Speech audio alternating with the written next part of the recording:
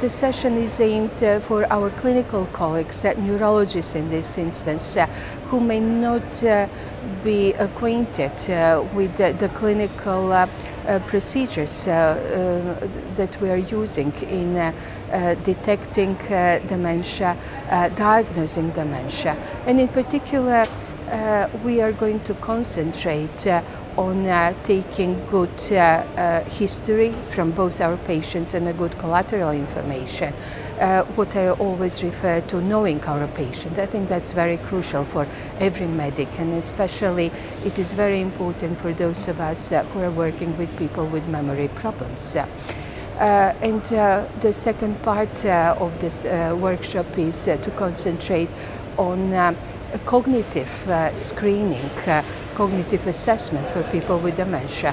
We're going to address how to use brief cognitive tools in routine clinical practice, such as the mini mental state exam by Tyne that we have had for a long time, and we have been using in our clinical practice for nearly 30-40 years now. Then the Montreal cognitive assessment tool, the Addenbrooke's cognitive assessment scale. Those are the three routine neuropsychological tests that we're using currently in our routine clinical practice. And most of the memory clinics currently are using these tests. Besides that, I personally will address the psychiatric assessment, and especially the behavioral symptoms and psychological symptoms of dementia, in particularly depression, then the differentiation between depression and dementia, because many people with depression can be easily misdiagnosed for having cognitive impairment, and that is a syndrome that we call in psychiatry pseudodementia. Another big challenge for our older people with memory problems are the behavioral problems.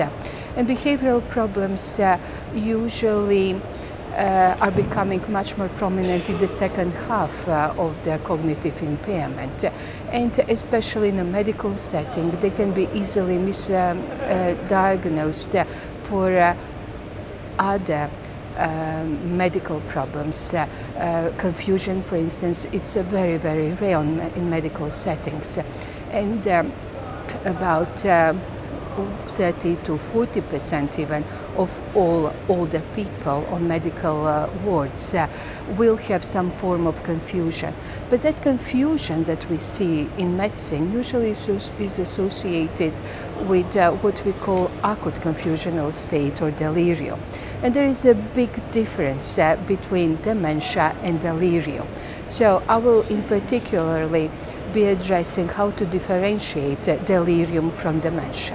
And this is very important because the clinical management is very different. People don't die from dementia, but people can have serious consequences in terms of their mortality rates, outcomes in terms of 24-hour care if they have delirium. And delirium can be treated because the underlying pathology is one of pain, infection, hydration, constipation that can be easily managed and improved.